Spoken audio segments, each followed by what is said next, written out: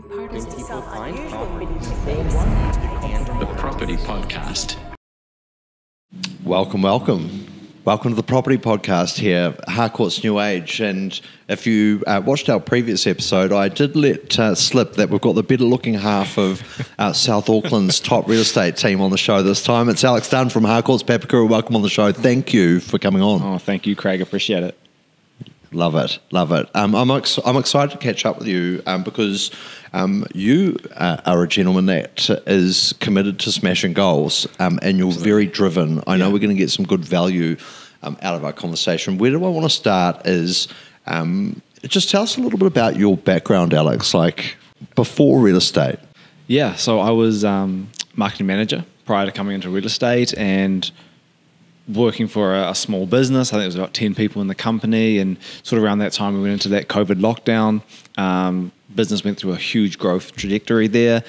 Business owner was, obviously making a lot of money, new cars and housing, all that kind of thing. And I'm sitting in this chair in my, cut off jeans and sneaks saying, look, I'm never going to have those cars if I keep sitting in this desk and doing what I'm doing now. I'm never going to have that house kind of thing. So I sort of started looking around. I was always doing a little bit of freelance marketing on the side for other companies, some within New Zealand, some outside of New Zealand, trying to play with those time zones so I can come home from work at whatever it was, 5, 6 o'clock, and then start jump into a, New York time zone. I had clients there and start working with those clients as well, make some little bit extra money on the side. And then I just wanted more. I just wanted more chase. And I think perhaps I lost the passion a little bit for just being a sole marketer and just doing a lot of strategy stuff. So looked elsewhere. Always had a little bit of passion in real estate. My parents bought and sold a lot of houses over my time. We were always shifting around, so there was always a little bit of interest there. Did a little bit of background on it. Always wanted to dabble in sales, and I was in a marketing role. I always wanted to try and jump in with the sales guys and run out to do meetings with them with the supermarkets and stuff like that. So just real estate was just a good fit. I really wanted that flexibility to do what I wanted to do and chase what I wanted to chase, rather than have someone say, this is your job, this is your day, this is what you're going to do every day. I wanted to make the rules, and I didn't want to have a cap on my income as well. I knew that if I worked really hard and put the right skills into play, there's no limit for me. So that's what really led me to real estate, and here we are. How long now? I think this is fourth year. Okay. Fourth year. It just cast your mind back. I guess talk about the whole 4 years, but some of the challenges early on would be quite interesting to hear about. Yeah. I guess the biggest challenge for us is that, or for myself, I guess I will speak personally, is actually having no database in Papakura area. When I joined another company in the Papakura area, I was living in Mount Wellington at the time, and I just liked what was happening in South Auckland. I liked the growth that was happening. I just thought the people were a little bit more real and a bit more, I could relate to them a little bit more. So that's what kind of attracted me to Papakura, in particular in the South Auckland. So moved in there. I had no database. So the challenge for me was building that database, and for me doing that the best way we could, door knocking. Just knocking on doors, talking to people. I wasn't that cold calling kind of guy. I think, I thought it was a bit too easy. You get cold call, easy for someone to hang up on. It's hard to slam the door in someone's face, and they're standing on your property. So that was a real big thing in building our database and having good communications. And then trying to figure out your script on your own. Are you knocking on the door and just saying, do you want to sell your house? Or you knock on the door to give value? And that's where you start building your database properly. Had you done door knocking prior? Never. Right. Never, ever. But it was just something that, the old saying, you got to love it to hate it, or hate it to love it. So that was just one thing that I just fully embraced it. It's like, okay, my first day in the business, I got nothing else to do. May as well just door knock, and I could see no one else was doing it. If it was too hot, too cold, too wet, too dry, no one was doing door knocking. Those are the opportunities that I was capitalizing on to go door knocking and collect their data. How did you weren't part of a team when you first started, right? No, I was a sole agent. So I think a sole agent for, it wasn't long, it might have been a month. Couple of weeks anyway. But Ammy was door knocking one side of Papakura, I was door knocking the other side of Papakura. We just sort of, you're not getting success, I'm not getting success, so let's just not get success together, and just started door knocking. Misery loves company. And then just things started to click into place, and we managed to knock on a door. Guy owned this property, it was 900 odd square meters. He owned the next door house as well. He said, look, I want to sell it, I don't want a signboard, I'll give you a listing for 5 days, see what you can do. We took him 5 offers in 5 days and sold it for around 2.7 million. Wow. Wow. That's awesome. okay, so you start out and you start smashing out door knocking. Yeah. And I tell you, there will be agents watching this that have sold real estate for 10, 15 years and still feel uncomfortable about knocking on the neighbour's door to say, I just want to let you know I've listed your neighbour's house for sale. How do you overcome that whole voice in your head that says, oh, there's so many real estate agents, why would they choose me? I'm bothering these people. And all of that negative self-talk, particularly that you encounter when you first get into real estate. Like give the audience some tips and what happened for you in that space. Yeah, I got a super strong mindset. So my mindset for that was, well, you know, to achieve your goals, this is what you got to do. You don't have to love it, but this is what we got to do. And it's just to get out there and do it. And I guess for me, it was like, well, if it was easy, everyone would be doing it. We'd have every agent door knocking all the time. And it'd just be something you did. But because we've talked this into, like you say, oh, they don't want to talk to me, they don't want to be bothered. That's not the case most of the time. Most of the time, homeowners want to know what's happening around them. So why not just knock on the door? It's the way, the message you deliver, like I'm saying before. You know, what value are you giving them? Are you just knocking on the door to try and sell their house? Or are you knocking on the door to give them value? What's sold around them? What's just listed around them? Invite them to the open homes. What are you saying? It reminds me, actually, when I kind of first started to get to know you, you sent me a text one night saying it was a screenshot of a text that you had received because one of your brochures went into a letterbox and the guy didn't want to receive it. That's right, yeah. Just let's hang around that for a second. Yeah, absolutely. So you got in contact with the guy. You called him. Yeah. He texted me with all sorts of abusive language. We won't go into it. Saying, you know, can you not read? You're this, you're that. I just rang him back. You know, I mean, I just think if you can receive a letter like, you know, I just listed in your area letter, and you're so angry, like, you know, let's call the guy. Are you all good? You know. And I think he's ended up telling you it was a crappy day at work. Yeah, he had a crap day. The weather was not the best either, and you know, he actually ended up giving me his address and his name and all that kind of thing. And I just text him once a month, just say, hey, just listed near you, instead of putting in his letterbox he didn't want to receive. So I text him now. I love it because therein lies the kind of the thing, right? You don't know what's happened. Going on in people's day. Yeah, I mean, there's been times we've knocked on doors, they've opened the door, this lady screamed at us. Okay, all right, well, you know, all the best. You know, it's something that's happening for them. I believe no one can open the door and just start screaming at you. It's something that's happening in their life, and you just happen to be wrong place, wrong time. Talk to me about structure and. Actually, let's start here. Yesterday when I rocked up to Papakura, I expected to have to turn off the alarm and turn on the lights. Yeah. No, you're already there and look like you've been there for some time. So when does your day start and how do you kind of structure it? If we looked at your Outlook calendar, would it be like, oh my goodness, look at all those blocks? I've never seen talk to us about it. Yeah, so we are super, super structured. Every day we've got our daily plan and then we've got our weekly plan. We try and stick to that to the best as possible. So my day starts 5:30, get up, go to the gym. That's day one. I always like to say to myself and say to other people, if you can get up, go to the gym that early, the hardest part of your day is over. It can't get any harder than that, right? So it doesn't matter, you're door knocking, you're doing negotiations, the hardest part of your day is over. It's only easier from there. Come home, nutritious breakfast every single day, and then I get into the office around between 8:30, 9 o'clock, as early as I can. And then straight away, we're doing our letters straight away. Just listed in the area, just sold in the area, get those out straight away. Again, hardest part of the day, get it out of the way first. That way, if you've got negotiations that start early afternoon into the evening, you just keep on going. You've got no distraction. You're like, oh, I haven't done my letters. I've got to get back to the office and do them. They're already done. The hardest part's over.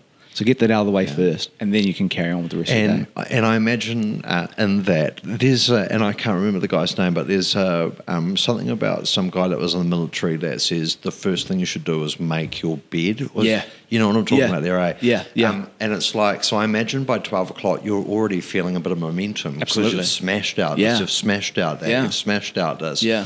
That in turn probably creates this positivity in your mind. Yeah. That you then carry through to that appraisal appointment. That's right. And so when you're turning up, you're on the balls of your feet, you're looking like Alex Dunn. That's right. You're feeling really good. You're feeling positive and all that kind of thing. And I guess the other thing is that when I first, all through school and all through uni and into real estate, it's like, I'm not the smartest guy. I'm not doing anything spectacular, but I'm up earlier than everyone else. I work harder than everyone else, and that's how I try and get ahead. So it's the same philosophy I've taken through for everything. Look, if you looked at my Twitter X feed right now, those short motivational videos, they're all saying the same thing. Yeah. Just dig deep, give it the big ones, and give it stronger and harder than the next guy, and the reward will follow. Yeah. It sounds like you've kind of taken that on. Pretty much. You don't just get that from yourself. So just talk to me about people in your life, whether in your network or people like, who do you follow? Where do you get your inspiration from? Who do I get my inspiration from? There's a lot, I think big one for me was actually when I was probably 16, 17 years old, start going to the gym, want to put on some muscle, and a guy named Rich Piana, he was a huge guy, juiced out of his mind. And his whole thing was, well, if you're doing something and you're not getting the results you want, you got to do more. So that was just the whole thing I'm doing. If I'm dropping 100 letters and not getting calls backs, I'm not doing enough letters. You do 1,000 letters, 2,000 letters, 3,000, 10,000 letters, then you're getting callbacks. So that was the whole thing. If I'm knocking on doors and not getting results, you're not knocking on enough doors. I fully believe in that. Yeah, no, I love it. So I've got another question here. Yeah. A defining moment in your real estate journey, was there a time where you kind of shook off the new vibes and you look back and go, yeah, that's when I really started to feel it? Yeah, I think defining moment for me was we started getting a lot of listings on one street that we'd been prospecting really hard, and I drove to work one day down this particular street and it was just signboard. I think we had 8 signboards on that street at one time. And it was like, okay, like this is a proper career move now. This is what we're going to do. We're going to keep going. We're not going to lose this momentum. And that really flicked the switch for me. It's like, okay, I've worked hard to position myself as the suburb expert, to the area expert, to the expert in real estate. This is now starting to show for itself. We need to keep it going. I need to keep that persona going. So with all of the success you've seen, and I don't know if I can let this slip on the podcast, I hope I can, but you're about to become a father. Yes, yeah. Congratulations. It's super exciting, super cool. And so that balance piece is going to become quite important for you. Yeah. Just talk to me about that and about what is Alex Dunn doing outside of that, of work, outside of real estate? Yeah, so, like you say, baby on the way, so got to pull that structure in a little bit more. I have a super important wife to me. Love her to bits. They're a huge support system for us, so I'm really grateful that she's able to just say, I understand you're in a growth phase and probably will be for the next, 5-6 years. Super supportive of that, and she's happy for me to just go and do my thing. So I think that's super important, but at the same time, I know that I need to be spending more time at home with her, with the baby, giving that sort of support. At the moment, we're doing crazy hours because we're so hungry for that growth. So it's finding that balance. And that's the great thing about working with Ammy as well, being able to say, okay, I'm going to have, half day on this day, or I'm having a week off and going on holiday around Christmas or whatever it is. So one of us can pick up the ball while the other one is off, taking time out. How do you feel? Let's just stick with that team dynamic. Yeah. Do you get worried when you go away? Like, is he going to be able to, or is that, have you just got this complete, he's got my back, he knows it? Yeah, it's just blind trust. I don't need to worry about anything. Do you butt heads and often, weekly, daily? What is that? No relationship in life is perfect. So don't try to tell me that there's not that conflict. Yeah. Just, is it healthy? How do you push each other? And is one person pushing the other more? What's the dynamic? I mean, it's a question we get all the time from people. I mean, everyone wants to know. I mean, from the outset on Instagram, it all looked, all good. But no, we argue all the time. It's a proper brother relationship that we have. We argue every single day about something. But at the end of it, it's like we both have a common goal. What we're arguing about is the best negotiation strategy. Should we, pitch this way or this way? It's, should we pitch an auction negotiation or a deadline sale? This is the stuff we argue about. We've got to step back and say, actually, we're working towards the same goal. It doesn't matter which way we go. The goal is get the listing, get the sale across the line, whatever it might be. But it's a healthy as. We can argue all the way up to literally to an appraisal, jump out the car, and it doesn't even matter. It's literally a brother's relationship. But we push each other pretty hard. Depends on the day. I mean, the good thing is, you know, if Emmy's had a restless night with his kids, or if I'm not feeling 100% on the day, the other one can pull each other up. You know, it's very, very unlikely you got two people that are just down in the dumps, don't really feel like working. So we can pull the other one up. Hey, what's going on? Let's, you know, put your head in the game kind of thing. Sure, Yeah. sure. I asked Ammy this question in my catch up with him, and I would like to hear your thoughts as well. And I would preface my comment by saying, inherently, the people, the agents that I know in the business are good people, and they are yes people, and they want to say yes, and they don't want to let you down, and they want to do a good job.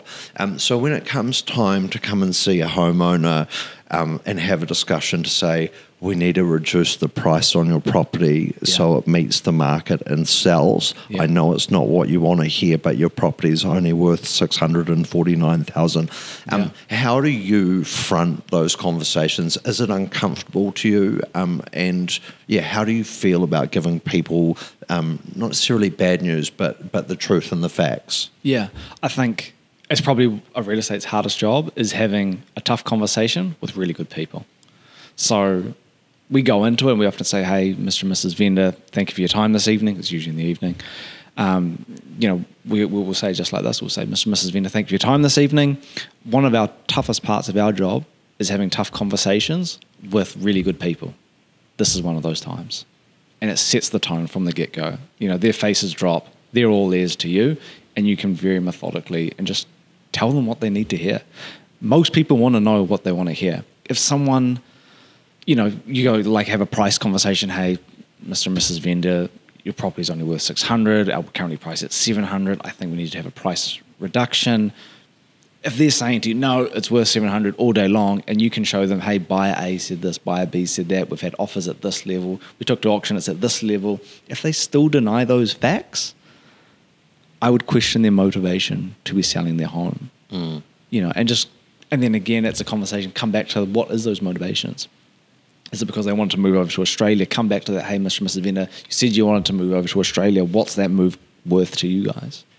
Breaking it all back. But like I say, most people want to hear the truth. It's hard to say, but once you deliver it, that stress goes away. You can actually have a productive conversation. And most of the time, you're getting really, really valuable information that helps everyone move forward, them included, you included, buyers to come forward. And I would ask the question there for anyone that's like resonating with what we're talking about here to say, how do you feel once you've got that news off from your heart and your head and your mind and your body? Because it weighs on you, right? And then it's placed in the court in the most unpleasant but factual, supportive kind of way.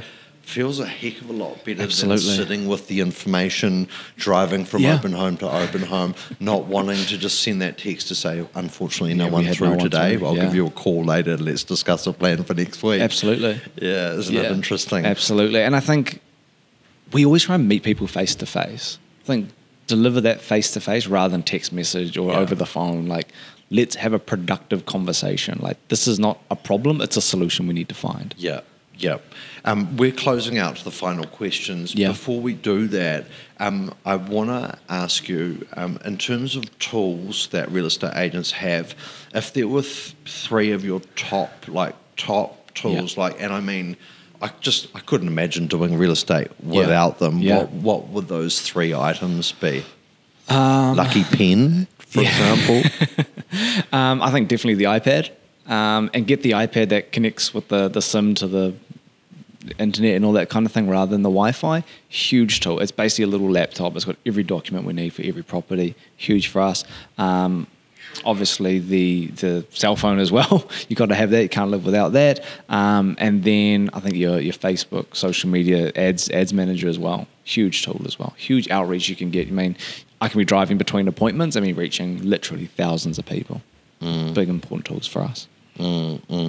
No, that's good stuff. Let's just talk about the market and where do you see things moving as this year progresses? Are we going to see some improvements? Are you confident? Are you feeling positive, feeling negative? Are we going to stick in this kind of rut? What are your thoughts and feelings? And speaking from the heart.